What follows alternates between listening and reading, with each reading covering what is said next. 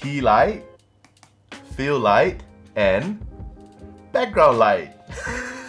Hey, what's up? It's me, Jeremy, and welcome back to my channel. In this video, we're going to talk about my latest purchase, the Godox ES45. These are the key lights that you're looking at right now. This is the box that it comes in. I'll tell you everything you need to know before you make your purchase. So let's start with the unboxing. This is the box that it comes in, the Godox ES45. It's a eSports LED light. That's what ES stands for. That's the back of the box. Very nice, yes. Now let's take a look at what's inside. So this is the light itself, the LED panel. And then at the back, this is how it looks like. This is for the power. This is the on-off switch.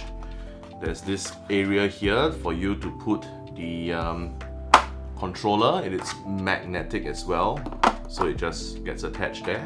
Okay. And you can mount this on 4 different sides. You can mount it here, here, here, and here. So if you want your light to be vertical, you can, okay, however you want it. Alright. Next up is, of course, the instructions manual. We also have the power adapter and the power socket, as well as the table clamp.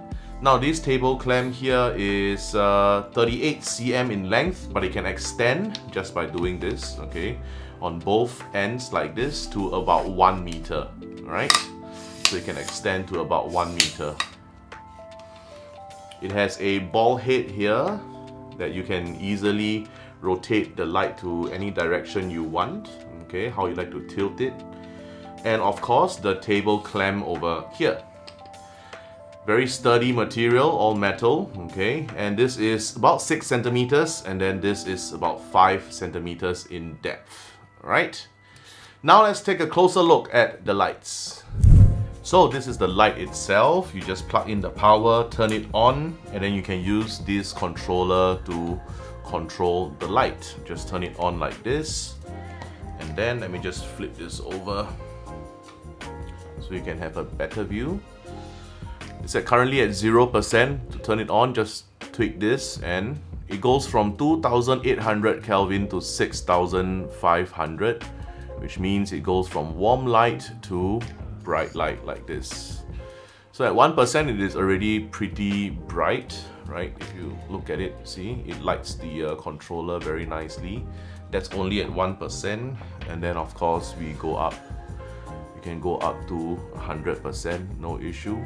Sorry for the super overexposed footage, but you get the idea.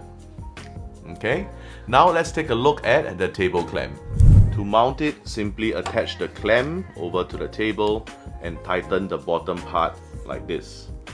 If this thing is sticking out and it's blocking anything, simply pull down and twist to turn it inside, and now it stays in place. The next thing you want to do is to screw on the light panel itself onto the mounting rod. Once you're done, you can use the ball head to tilt and adjust any direction you want. Once you're settled on that, simply tighten, and you can also adjust the height of the light. Now let me tell you why I love the Godox ES45. First and foremost, the lights are very nice and soft, okay? They are not harsh like some of the other lights that I've used before. Like if I were to turn off one, you can still see that, you know, it's very nice and cinematic in that sense. Also, they are very gentle to the eyes, which means that it won't make your eyes feel uncomfortable even if you do long live streams or Zoom meetings or virtual shows throughout the day. Another thing is, if you like to control your lights via your phone, you can. You can download the Godox Light app. It is available for both Android and iOS devices. And you can change the brightness, color temperature, so on and so forth. I personally tried it and I didn't really like it. It is not exactly user-friendly, but try it, let me know what you think. One more thing that I should mention is that as much as the key light or lighting your subject is important, background lighting is, I would say, equally important as well. Let me give you an example. If I were to turn off the background lighting right now, you can see that, you know, everything feels very one layer, right? Very flat. Agree? but with proper background lighting, it will kind of separate you, the subject, from your background, therefore making the whole image or the whole video look nicer. Now that background lighting is also from Godox. It is very small. This is it. This is the Godox CL10. I will make another video to tell you more about this. It is not just good background lighting, but actually you can do a lot more with a lot of control and functions over here. I bought my lights from MS Color. I'll leave all the links in the description below. If you ever visit, do tell them that Magician Jeremy Tan sent you. Lastly, if you have any questions, please leave them down in the comments below. I'll be happy to answer them. Also, if you found this video useful, don't forget to like this video, subscribe to my channel, and turn on the notification bell so you won't miss another video. That's all for me. You guys take care, stay safe, and I'll see you on the next one. It's available for both Android and iOS. That if you like to control your phone via